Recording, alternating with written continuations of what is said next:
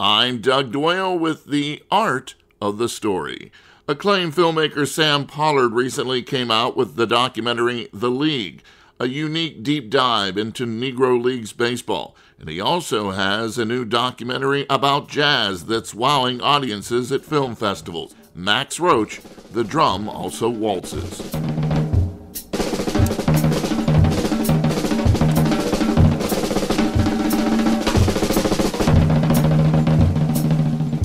Well, we premiered at South by Southwest in February. It's been playing every place. It's been playing over in Europe. It's going to play it's played in Northampton where Max taught. It's going to be in New Haven soon. It's really, and it's another labor of love for me, Doug. It's a film I worked on for many, many years.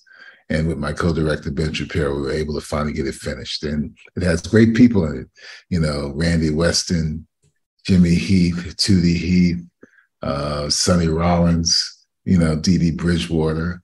It was a real, I'm a huge jazz fan. So Max was somebody I spent a lot of time with from like 1987 to 1994. So I really got to know him. Pollard made sure music was a big part of the league as well. He and his producers came across some rarely heard songs like this one about legendary pitcher Satchel Paige. Oh,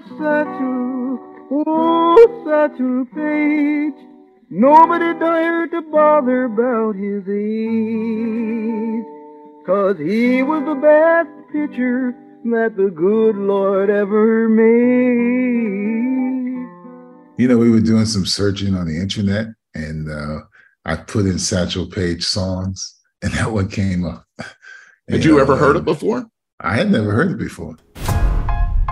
Negro Leagues baseball was so popular that black churches would move their service time up an hour so fans could go to the game.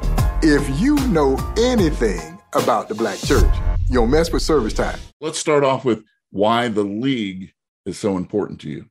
Well, for me, Doug, I grew up in the 60s, and I lived in a household where my dad was a huge St. Louis Cardinals fan, and so I loved baseball. And then I knew a little bit about the Negro Leagues back then when I was 15, 16, and I knew about specifically Satchel Paige and Josh Gibson, two of the most phenomenal players to come out of the Negro Leagues.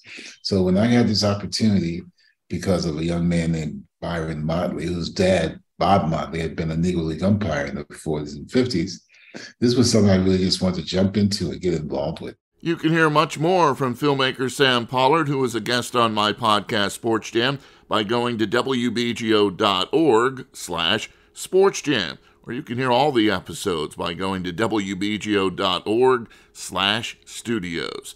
I'm Doug Doyle, WBGO News.